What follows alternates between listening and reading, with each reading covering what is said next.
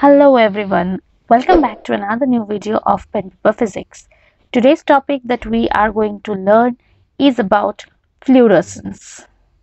That means how can you turn the green laser into orange? I was thinking of making a video on refraction of light using my green laser light.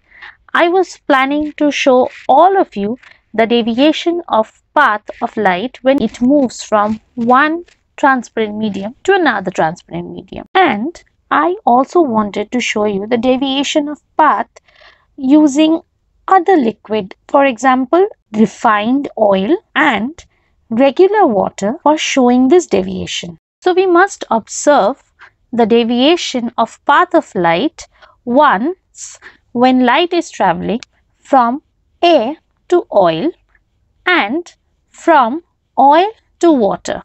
When light is traveling from air to oil, it must bend towards the normal, and when light is traveling from oil to water, it bends away from the normal as oil is optically denser than water.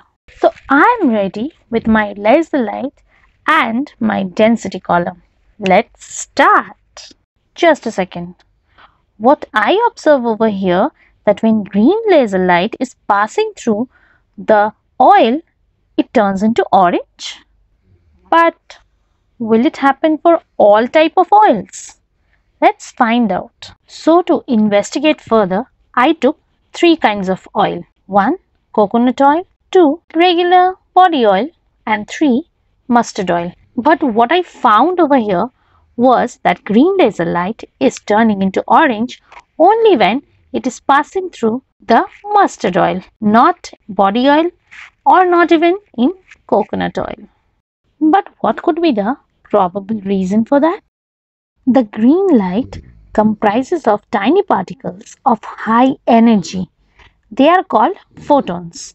These photons travels with the speed of light, and in an atom, electrons revolve around the nucleus in a fixed orbit, and each and every orbit has their own fixed energy levels. When this green laser light is incident here, these atoms absorb those photons and using their energy, they reach in an excited state from their ground state.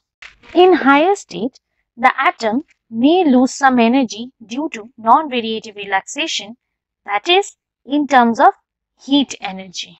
Due to this non-radiative relaxation, the energy of absorption is greater than the energy of emission, and these excited atoms emit their energy in form of light, but light with longer wavelength, as it is having less energy than the energy in absorption. Hence, the light emerging from the substance lacks wavelength corresponding to the photons absorbed by the substance, and because of which it appears to be orange. This property of absorbing light of short wavelength and emitting light of longer wavelength is called fluorescence. In case of other oils, these energy of photons are not enough to excite the atoms. So, we cannot see any effect over there. Oh, so you came back. I hope you have understood what I tried to teach you. If not, rewind and redo and research. Definitely you will also get the concept. Till then, don't go without hitting the like button. Please do like, share and subscribe, and stay tuned with us for other interesting videos. Bye.